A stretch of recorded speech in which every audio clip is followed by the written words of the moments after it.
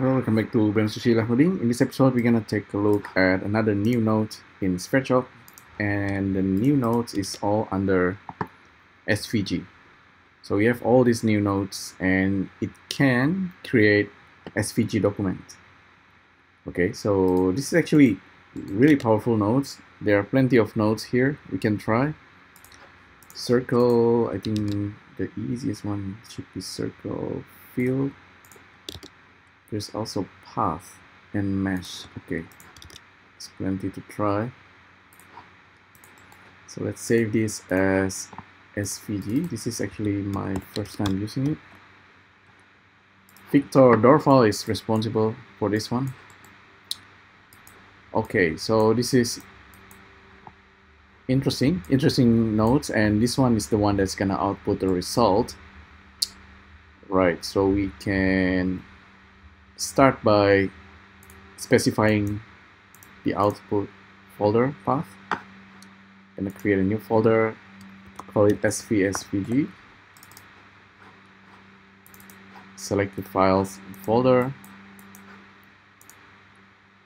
So let's save this very quickly.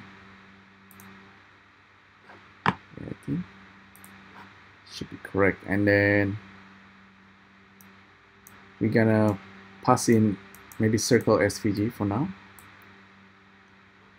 and it's expecting a center. We're gonna delete everything, and we're gonna just hit right. It says unknown locations. Maybe we should do it this way.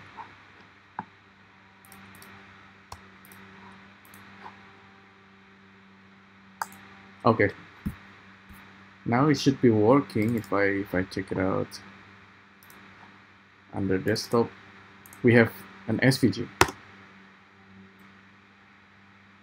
We cannot really view it. Okay, we can see there's an SVG object. Cool. All right.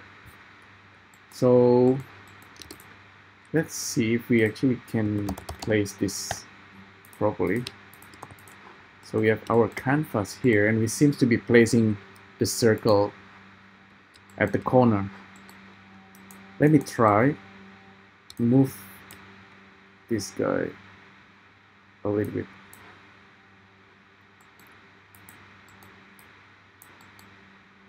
So I like to be able to view the result actually.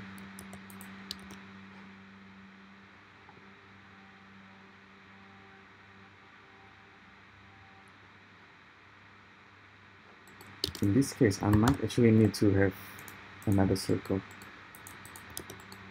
Anyway, let's try. Just write it down and look at the update. Okay, see now the circle is moving. I'm gonna change the radius and gonna move it. It's definitely better to have some kind of ideas what's going on. So this is the matrix for our circle. Okay, that's gonna be where the position of our circle is. Let's make the radius 2 by 2 for now, and then write it down. Look at the result.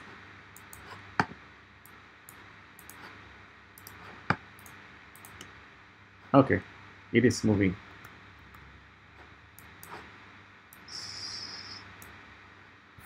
And maybe if we want to test it out using fill and stroke,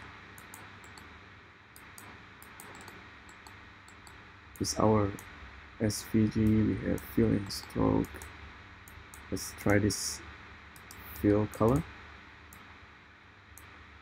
Stroke, flat stroke. Oh, okay, this one has a lot of options. Fill this with a blue color. Okay, let's write it down again. There you go. That's actually the SVG output directly from nodes, which is pretty interesting, actually pretty powerful.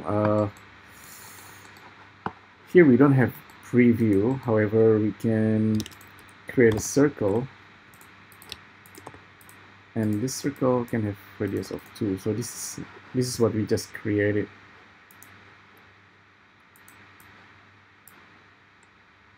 Ideally, we want to be able to see the result.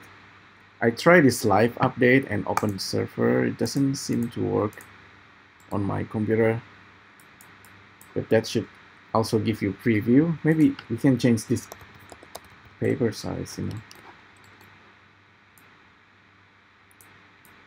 Try doing it this way. Right. Look at the update. Close this. Reopen. Okay. You can see my changes. Let's do it this way. Change the color. Stroke width 0.2. Write it down. Okay. We got a result. So SVG, of course, we can file, import SVG back into Blender. And this is a vector graphic that we bring back into Blender, and it's probably too small. I'm gonna scale it 100 times. There you go, that's the SVG. Does it carry the color? Maybe it does, maybe it doesn't. But you have the circle. This one should be 2 by 1. We don't have the correct preview.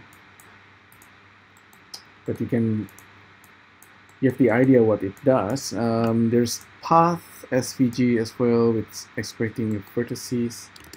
You can try random vector. Just plug this in. It's gonna be flat, right? Let's just plug this there. Fill and stroke. Okay, let's use the same fill and stroke. Let's just write it down. See what we get.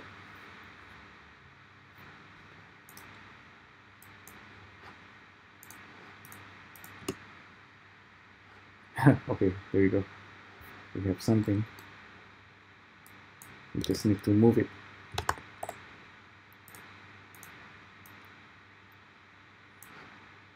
Write it down. Okay, it's actually updating on the Mac, at least. This one is updating. Scale the randomness. Write it again. It's updating. That's with random points. How about mesh SVG? Let's try cricket. Let's have our cricket here. Vertices, faces, fill and stroke. Maybe do the same thing, fill and stroke. Maybe turn off the stroke. And plug this SVG into SVG object. Write it down. Let's wait a few seconds.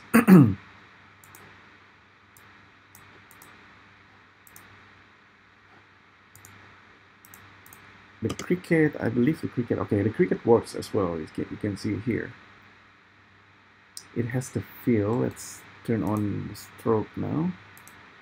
Flat color, 0.05 for the stroke. And let's move the cricket a little bit. Move it to the side. Write it down. That's our cricket. I have a feeling that there's something wrong with the canvas here. So back to 210 and 295 and write it down.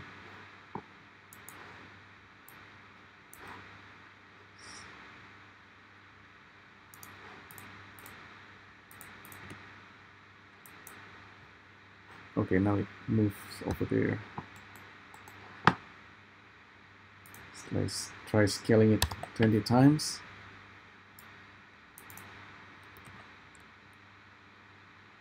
Or rather 5 there, right? Seems to be smaller.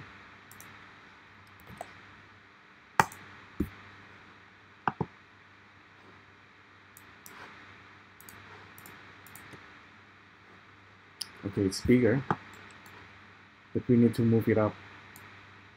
So, okay, we get something.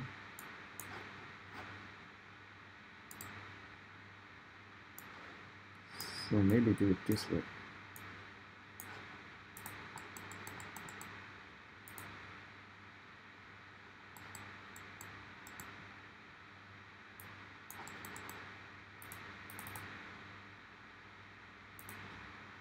Then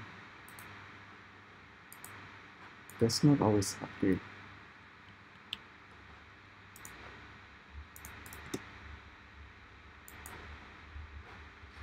So we have our cricket. It's flat and seems to be projected from the top. So let's try transform, or let's try transform mesh. And we have our cricket mesh. Rotate.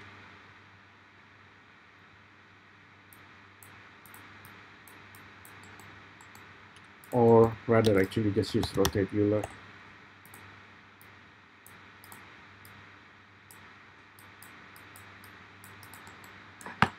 Save. So position seems to be okay. Just move it a little bit more. Write it down.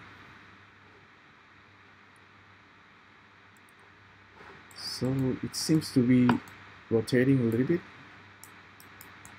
Hopefully.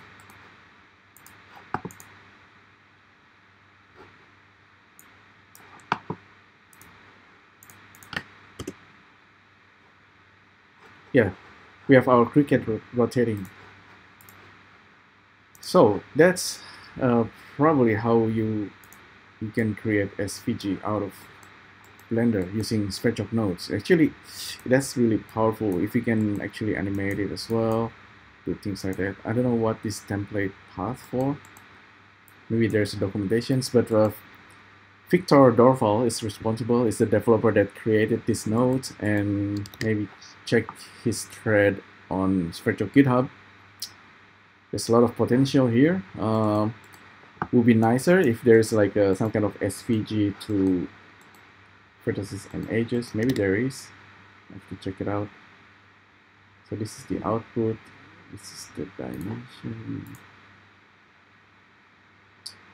Interesting. There's a lot of things going on, but that's basically in a nutshell what this SVG nodes does.